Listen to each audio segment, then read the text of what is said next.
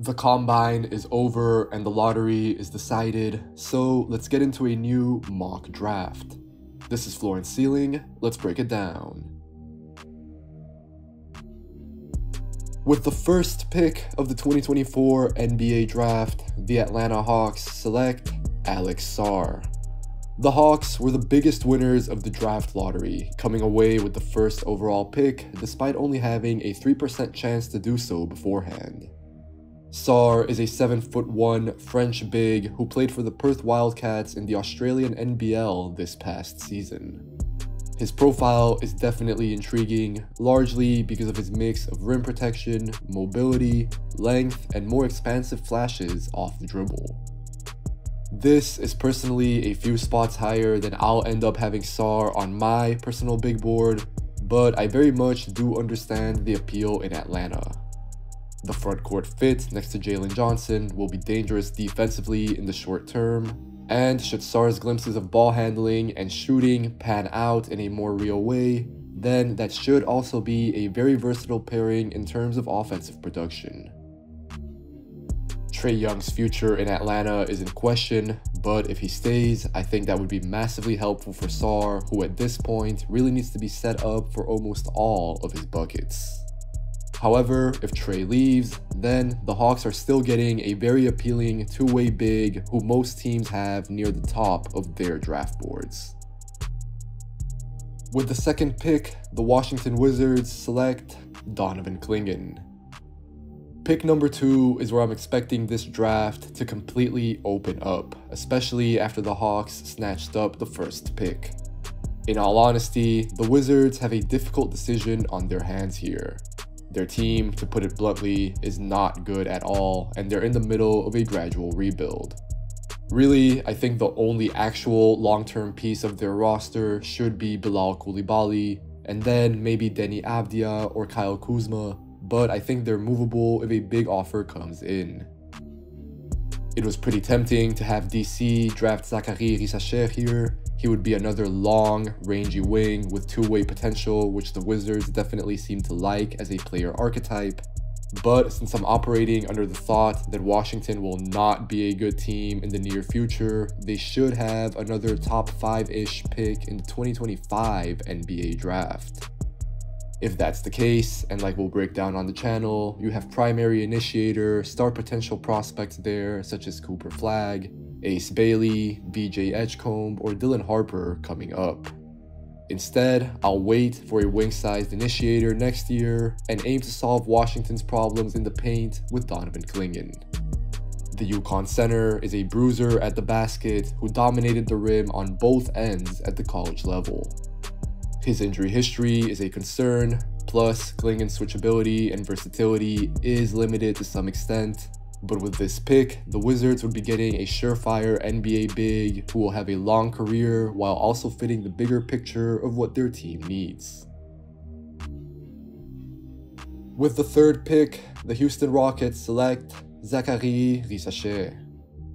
Risacher has a chance of going in the top 2 in real life, and I think his absolute floor is number 4 to San Antonio.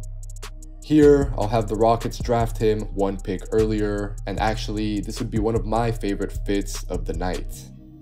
The way I'm looking at things, Houston should be seeking a player who is comfortable off the ball while providing 3-point shooting, rebounding, and defensive potential.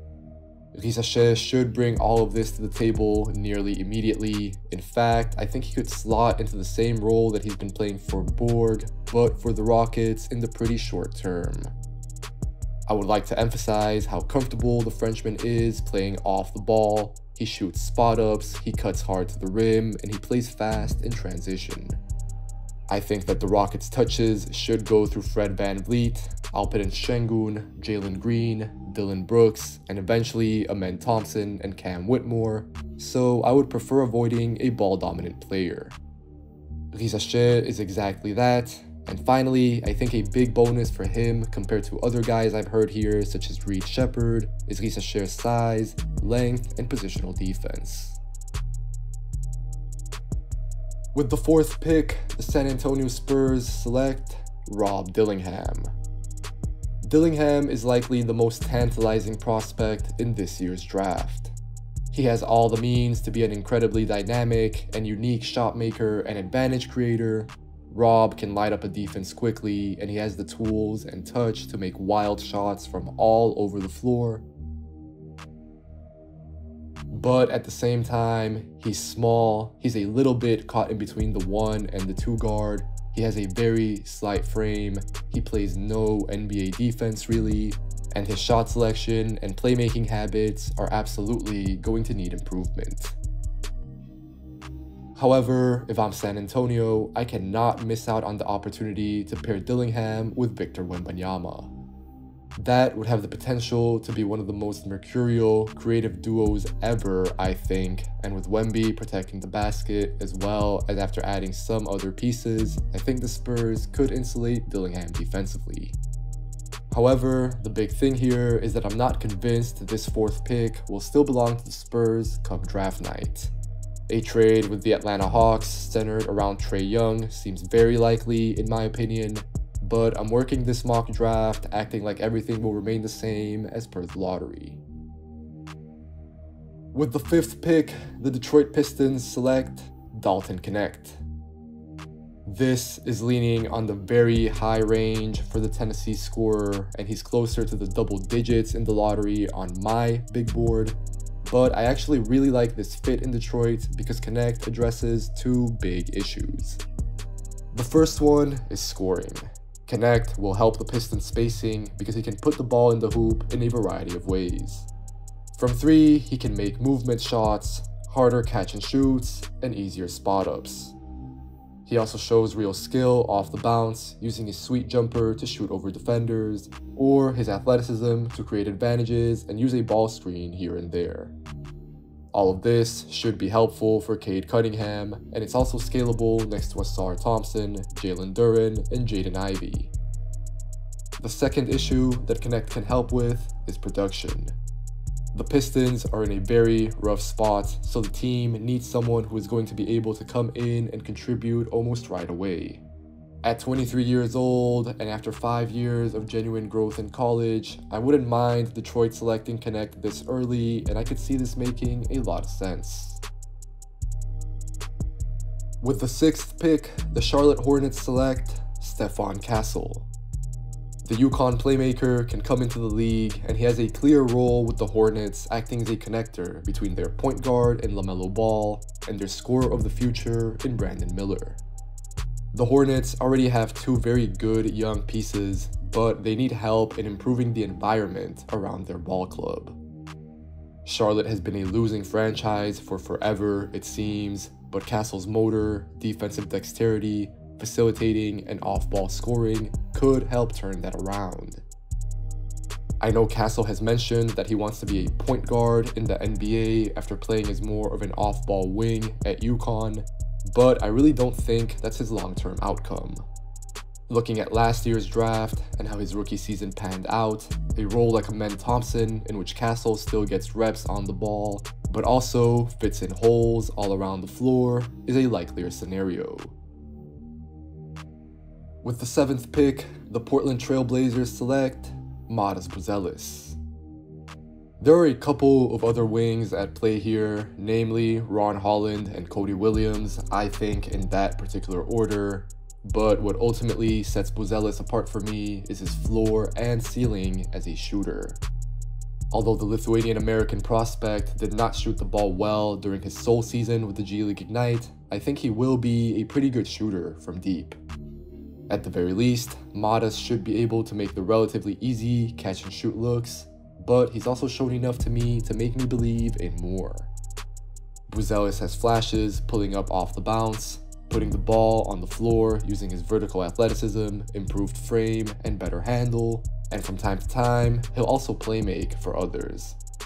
These are small flashes for now, and I'm not sure how functional they would be early on an NBA floor, but since Portland has defense covered with Matisse Thybulle, Toumani Camara, hopefully Ryan Rupert, and others for the future, I'm opting for Buzelis, who should be passable if not good on D, but he also has the means to explode on the other end.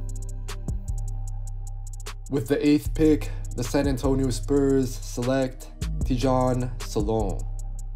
This might be a bit of a home run selection, but I actually think it can make a lot of sense down the line for San Antonio. As soon as the Spurs won the Victor Wembanyama sweepstakes last year, everything in the franchise naturally started to revolve around him. Of course, both Wemby and Salon are French. Their families, in particular their sisters, have known each other for a long time, and of course they share the same agency. All of those things should absolutely be factored in, let's be honest. But from an on-court perspective, I think Salon gives the Spurs multi-positionality that does not currently exist on the roster. At around 6'10" and still growing with a 7+ foot wingspan and a moldable skill set, the Frenchman should be able to play 3 to 5. I believe that Salon could upgrade on the concept of Jeremy Sohan with the potential to slide up and down positions on both ends, more functional athleticism, and similar do-it-all flashes. The big question with this pick, which could be considered risky, is how quickly Salon could be a meaningful contributor for the Spurs. He's really starting to put things together now in the French league, and he learns quickly, but he is still fairly raw, especially as far as the NBA is concerned. Of course, all of this also depends on the Spurs' timeline. If they compete quicker, then Salon could be stashed and developed in the G League, but if that takes longer, then he should be in the mix to get some NBA reps. With the 9th pick, the Memphis Grizzlies select Ron Holland. At this point of the draft, this for me is the best player available who fits in with the Grizzlies core. Holland is a really intriguing prospect because his one standout NBA skill right now is no doubt his motor, but he's also super young and he's really made strides over the last few seasons as a shot maker, ball handler, and overall high volume initiator. The Ignite wing's safest outcome is probably as a connective and athletic energy wing, but I also believe that there is a real path out there towards Holland becoming more of an on-ball primary or second initiator with the tools to be impactful on both ends. For this to happen, however, Ron will need to improve his decision-making, iron out his rash defending, and really start seeing more of the floor. I've seen Holland slide across some big boards be criticized, but generally I think it was justified after a pretty rough season. In theory, there are also some guards available here like Isaiah Collier, Nikola Topic, or Reed Shepherd, but since Memphis has Ja Morant, who is already consolidated as an all-star for seasons to come, I'm just not that fond of the idea of pairing him with any other guard who is either small, ball dominant, or a shaky shooter. With the 10th pick, the Utah Jazz select Isaiah Collier. This would be a massive steal for me because the USC point guard is legitimately still in contention to be #1 on my final big board. Other than Collier being the best player available, I also think that he would mesh in nicely with what the Jazz are doing.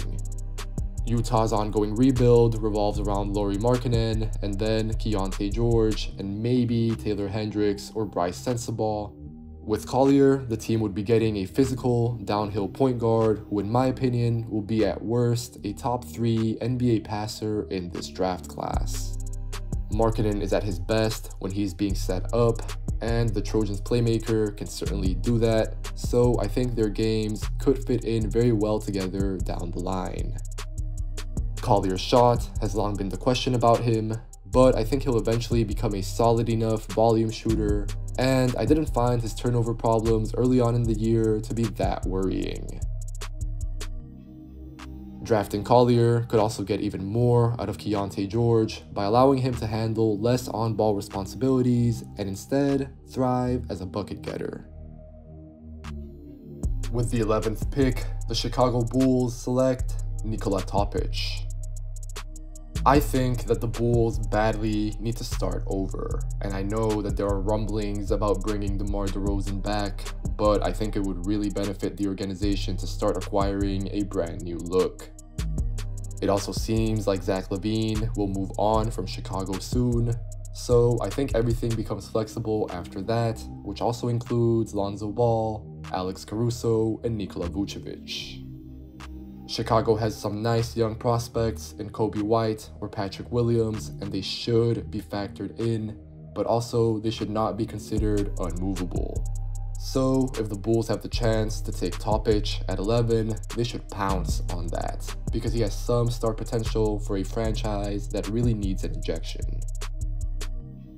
I have significant questions about Topic when it comes to his defense and his pull-up shooting, but he's no doubt a great point guard. He has highly impressive production as a teenager, and he has a genuine case to be considered the best passer in this draft. If the Serbian prospect gets into an environment where he is the primary initiator without having to fit in around an already established point guard, then this could end up being one of the best picks of the night. With the 12th pick, the Oklahoma City Thunder select Cody Williams. This, yet again, is where things got really dicey for me because there were multiple names that I was heavily considering. That includes Reed Sheppard, Kyle Filipowski, Jared McCain, Devin Carter, Keshawn George out of Miami, and even Zach Edey. Ultimately though, I think the Thunder will continue to covet positional size and length, which Sheppard and McCain do not have. Devin Carter has a more similar athletic profile and I love the fit, but there could be some overlap with Cason Wallace. Keshawn George might be too undefined still for an OKC team that is already making deep playoff runs, and I just don't buy the idea that OKC will draft a paint-bound big. Instead, I'm going with Cody Williams. Sure, it helps that his brother is Jalen Williams, but outside of that, Cody has the traits that the Thunder typically likes. I'm also thinking that there might be an opening on the wing relatively soon in OKC. Ousmane Dieng needs to stick next season. Aaron Wiggins could eventually be tempted by other teams. And if Josh Giddey is moved on, which seems probable down the line, then that probably moves Cason Wallace onto more of an on-ball role. Should any of these things happen, you can have Cody Williams come in, develop over a couple of seasons, and then fit into what OKC more or less already looks for at the wing. With the 13th pick, the Sacramento Kings select Kyle Filipowski. Again, I really considered Reed Sheppard here, but I just did not love the fit next to De'Aaron Fox or Domantas Sabonis. I think Fox and Sheppard together might be too easy to penetrate, and I'm not sure that the Kentucky guard has the athletic means to make up for Sabonis' limitations. I've opted for Flip, who I believe can give Sacramento continuity off the bench at the 4 or the 5. He's a type of big, somewhat comparable to Sabonis in that he can run dribble handoffs, push in transition after rebounding, make some creative reads, and probably stretch the floor a bit. The Blue Devils forward probably won't excel at any one of these things, but he should be a versatile attacker comparable to Kelly Olynyk or Mo Wagner, who competes and moves on defense despite his physical shortcomings. I do think Filipowski can play next to Sabonis, but even if this pick just means solidifying your rotation center, I think that can be a pretty successful selection. With the 14th pick, the Portland Trail Blazers select Reed Sheppard. In all likelihood, I'm aware that Sheppard will probably go higher on draft night. He has a chance to go in the top 3, but this is actually right around where I have Reed on my big board. I'll acknowledge that this is a bit lower than most. There is a lot to like with Sheppard, don't get me wrong. His percentages were unbelievable. He can facilitate for his teammates, and he can create events on defense. His freshman season at Kentucky was amazing, and I've never really seen anything like it. However, I continue to have some very real concerns about Reed's self-creation, athleticism against NBA defenders, finishing at the basket, and defensive translation. In Portland, he could be a great sort of third guard next to Scoot Henderson and Anthony Simons, but there would also be a chance for Shepherd to lead bench units and play in creative lineups with the bevy of ball handlers that Portland has.